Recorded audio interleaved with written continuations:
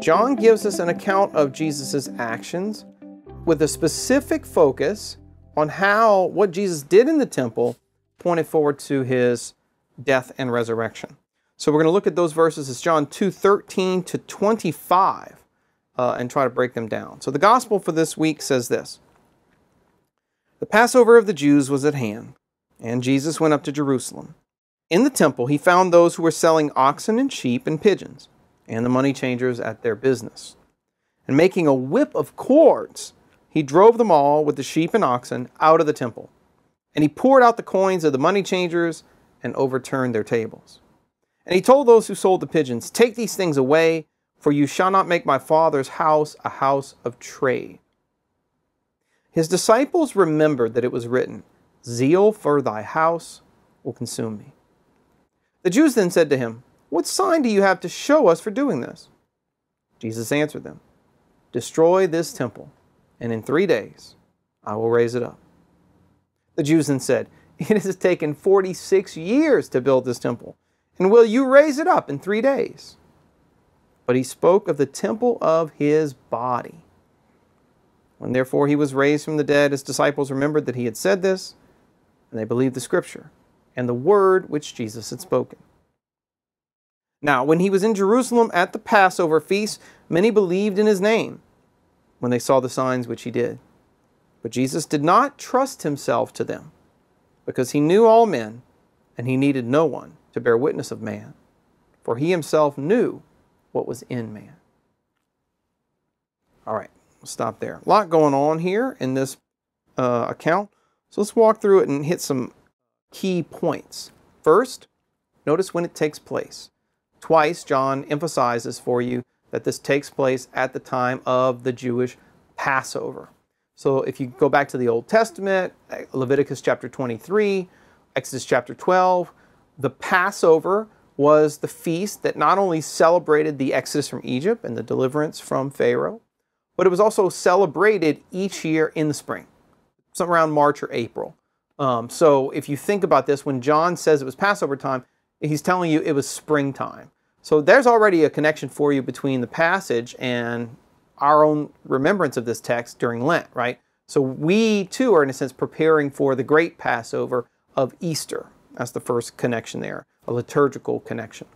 The second element of the account we want to emphasize here is the reason Jesus turns the tables of the money changers over and he drives them out with a whip, right? I mean, this is serious here. Why would Jesus do that? What's the rationale here? Well, although many people kind of assume or even assert that the money changers are cheating people and that that's the primary reason that Jesus is upset with them, you'll notice that the Gospel of John doesn't actually say that. And there's a reason for that. First, as far as we know, the money changers in the temple were there to perform a legitimate service, which would be to take the coinage of people who were coming from all over the world and change it out for the Jerusalem coinage so that people could buy sacrifices. Oxen, sheep, turtle doves, these were the kinds of animals that could be offered in sacrifice in the temple. So the money changers are actually performing an important service to help the pilgrims who would come for Passover. The first century Jewish historian Josephus actually tells us that Passover is such a great festival of pilgrimage for the Jewish people that up to 1 million Jews would converge on the city of Jerusalem. And so many of them were coming from far away. They couldn't bring their animals with them in order to sacrifice them. It would be too difficult, or the animal might be injured on the way. So what they would do is they would buy clean animals for sacrifice when they got to the city. So the money changers are performing that important service for the Jewish pilgrims so that they can buy sacrifices and have them offered in the temple. So the problem is not really the presence of the money changers in Jerusalem, nor is it clear that they're cheating anyone. But the real issue seems to be where they're doing the selling. That is, they're doing it in the temple complex itself. And that's why Jesus says, "Stop making my Father's house a house of trade." So what most scholars think here is that the Jewish money changers have set up their tables in what was called the outer court of Herod's temple. When Herod had expanded the temple, King Herod, he made an outer court for the Gentiles so that pagans could come and also worship the God of Israel in the outer court, which they did. because there were many pagans called God-fearers who believed that the Jews' God was the true God and who would come to the temple to worship him, to venerate him, and whatnot. And so what happens here is that these money changers are effectively robbing the Gentiles of the ability to come and pray in the house of the Father. And so Jesus drives them out and says, stop making my Father's house a house of trade, because you can't pray in a marketplace. I mean, you can't pray whenever you're surrounded by oxen and sheep and goats bleating and just the noise and the busyness and the bustle of a marketplace. So Jesus here wants to purify and cleanse that sacred space that was set apart, that was holy. All right? In Hebrew, the word holy, kadosh, means set apart. This place was set apart for prayer, for the nations. And they are turning it into a market instead. So that's, I think, the real reason for the action of Jesus. And you can see the disciples kind of pick up on that when it says their disciples remembered the Psalm 69, which says, zeal for your house has consumed me.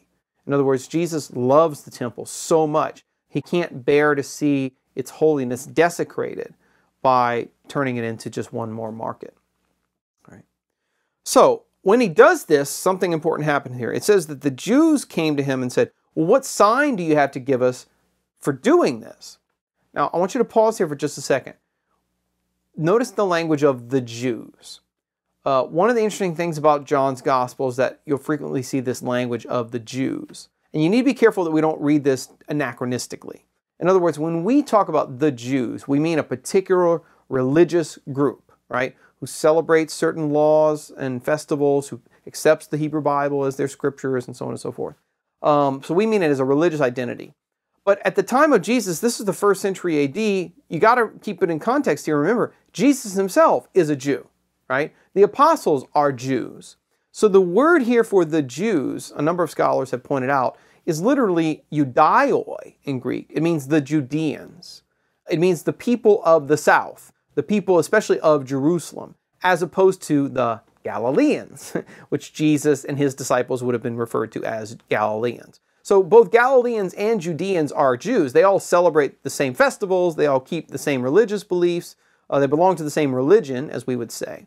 But they're from the north and the south. And there are tensions throughout John's gospel between Galileans and Judeans, or between the disciples of Jesus and the Jews. So just keep that in mind here. So what happens here is the Judeans, which is probably reference to the residents of Jerusalem, especially the chief priests, and the Sadducees, that kind of people who are in charge of the temple, come to Jesus and say, excuse me, what's your justification for doing this? What sign do you give us? And Jesus says a riddle. He says, destroy this house, and in 3 days I'll raise it up.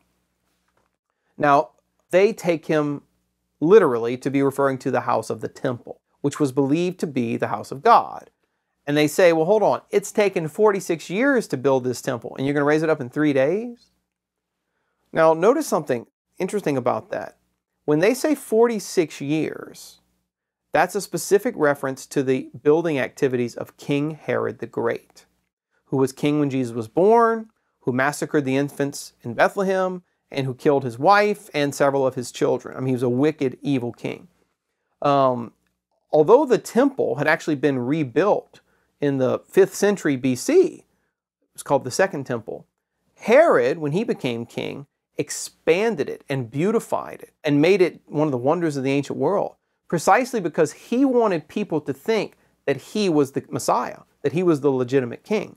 Because the Jews had prophecies that said when the Messiah would come, he would build a temple that was greater than Solomon's temple even had been, right?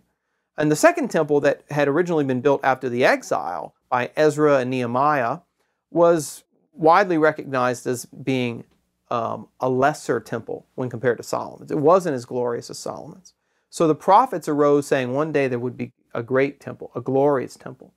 And Herod tried to kind of bring that prophecy to fulfillment by expanding the temple at the time of Jesus' birth. And it continued to be under construction all the way after his death, up to the time of Jesus himself. So when the Jews here say 46 years, they're referring to Herod's temple, right? Now, Jesus takes that opportunity to say, what? Well, destroy this temple, and in 3 days I'm going to raise it up. So he's getting them to shift their focus from Herod's temple to the actual temple that the prophets spoken of, namely the temple of his body. What does that mean, the temple of his body? Well, it's real simple. From a first century Jewish perspective, the temple was nothing less than the dwelling place of God on earth. Right? So when Jesus identifies himself as the true temple, what he's revealing is that he is the dwelling place of God on earth, that his own body is where God has come to dwell with us, to be with us, right? As John says elsewhere in chapter 1, verse 14, the Word became flesh and tabernacled among us. Literally, he pitched his tent among us. So it's a revelation, once again, of Jesus' divinity that also points forward to his resurrection. Because they are going to destroy the temple of his body. But on the third day, he's going to rebuild it by being raised from the dead in the resurrection. So this is a really powerful, powerful sign that points forward to the passion, death, and resurrection of Christ.